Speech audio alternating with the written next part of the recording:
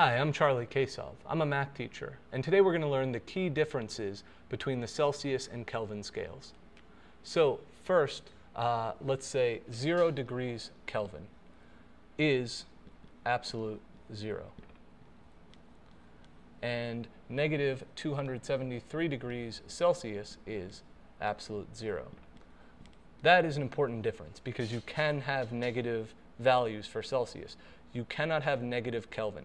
The idea with Kelvin is it's the temperature measurement of basically from absolute 0 on up, whereas Celsius is based on water.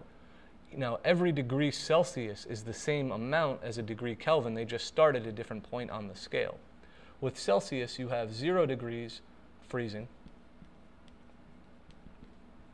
point of water, and 100 degrees is the boiling point of water. Now, water happens to be on Earth a lot, so we developed Celsius to measure the most important substance on Earth, which is water. So 0, freezing, 100, boiling. Kelvin is more for astronomy. It's the entire universe, where we say the lowest possible temperature is absolute 0, so let's start there as 0.